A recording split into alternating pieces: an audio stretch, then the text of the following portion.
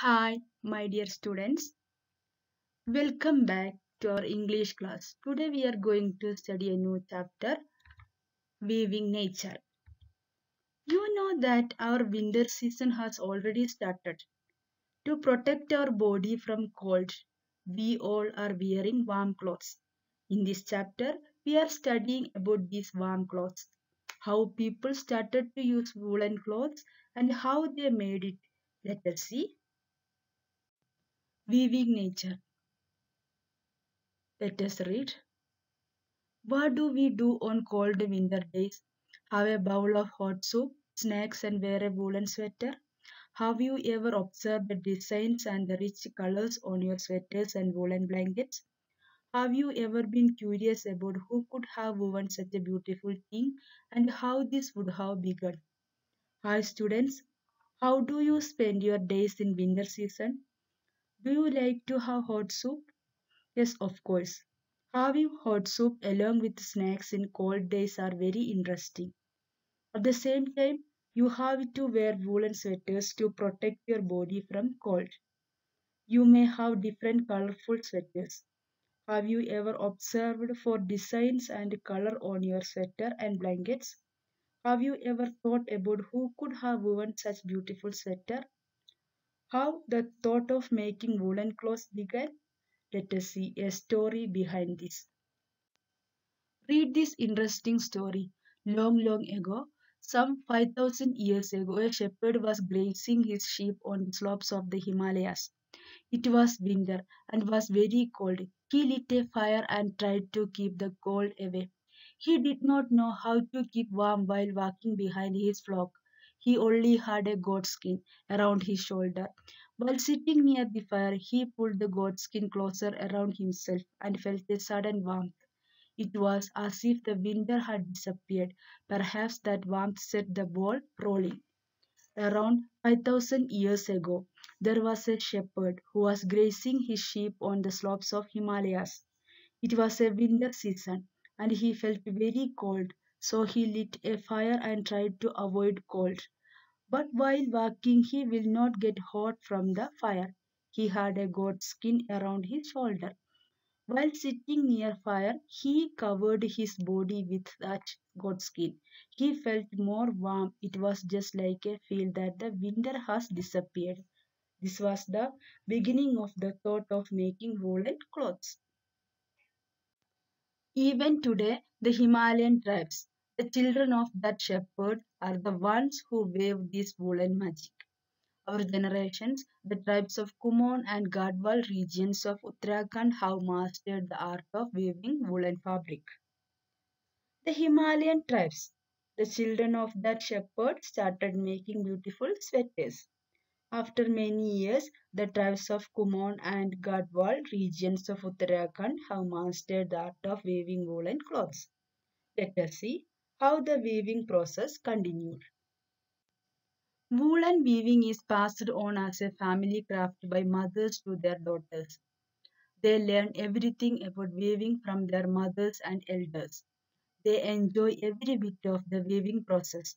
Many families have looms that are nearly 100 years old. The weaving skill of a family has passed from mothers to their daughters. The daughters of a family learn everything about weaving from their mothers and elders. They enjoyed the weaving process. Many families have looms that are nearly 100 years old. Let us see how they got idea of making designs in woolen clothes. The natural beauty of the place is the base for their imagination. What we see on a carpet, quilt, prayer mat, or blankets are the Himalayan glaciers, birds and animals such as monals, quails, sheep, and shepherds and shepherdesses. We have seen lot of design on carpets, quilts, prayer mats, or blankets. They got these all designs from the beauty of nature. The main designs we can see on these items are the Himalayan glaciers, birds and animals such as monarchs, quails, sheep, and shepherdess and shepherdesses. Let us see how they design these clothes with beautiful colors. Let us learn something about what goes into making this magic, especially the rich colors. The tribes generally use natural dyes got from leaves, stems, seeds, fruits, barks, roots, or flowers. Under the guidance of the grand old elderly woman, the young woman mix all these plant parts and what they get are shades of black, yellow, dark red, and more. The shepherd tribe generally use natural dyes to color their woolen clothes. They obtain this from leaves, stems, seeds, fruits, barks, roots, or flowers. By mixing these plant parts, they get different shades of black, yellow, dark red, etc. Young women will mix these colors under the guidance of the grand old elderly woman. The men bring the wool from their own herds, and after days of weaving, what the woman produces is something magical. In a shepherd family, men will bring the wool from their own herds. Women will weave clothes using this wool. After that, they use beautiful colors and designs to produce a magical dress. So, next time you wear a sweater, gloves, or socks, warmly think of these Himalayan tribes who have nurtured this wonderful craft for generations. So, when you wear a beautiful sweater, gloves, or socks, think about these Himalayan tribes who have contributed this wonderful skill for generations. Okay, students? Okay, now let us learn some grammar part from this chapter.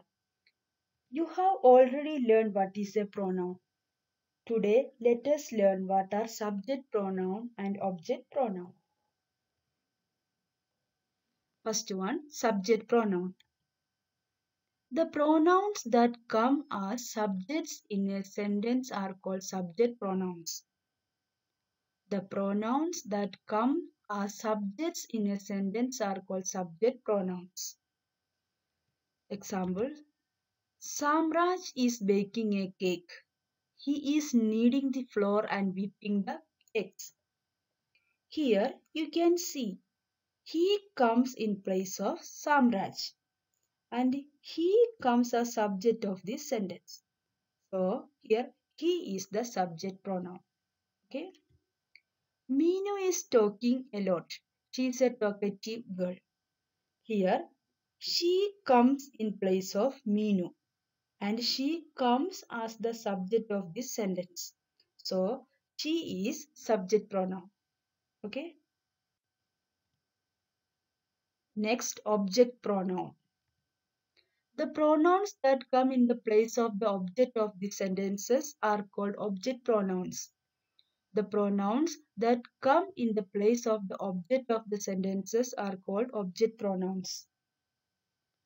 Examples. This garden belongs to them.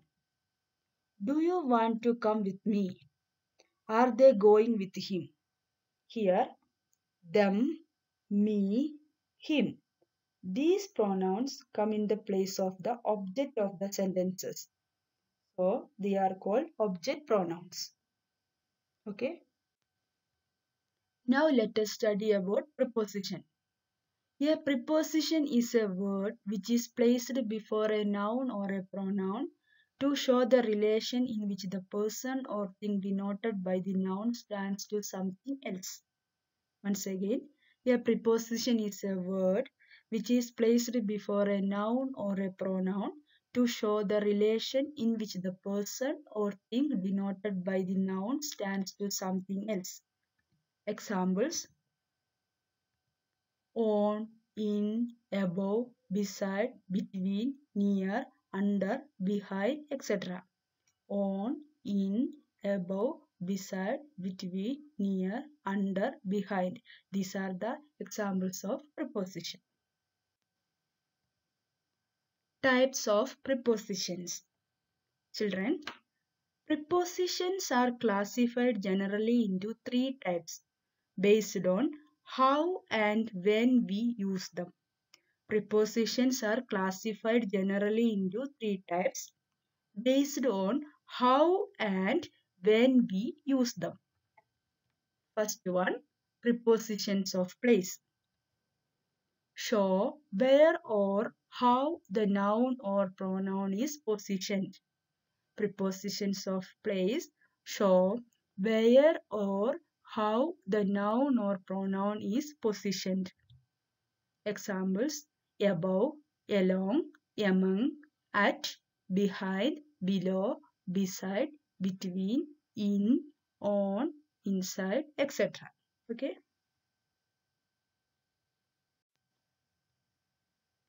Next one, prepositions of direction or movement. Show the movement of a noun or pronoun to or from a place.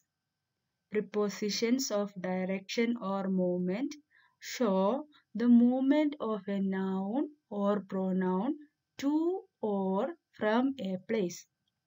Examples: across, along, around, down, into, out of, outside, through, to, etc.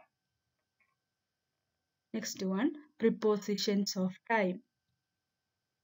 Discuss at which point in time something happened. Prepositions of time discuss at which point in time something happened. Examples: at, by, for, from, in, on, ago, after, before, during, etc. Children, remember this. A preposition is always followed by a noun or a pronoun. Okay. A preposition is always followed by a noun or a pronoun. Okay, students. Today's class is over. Thank you all. Bye.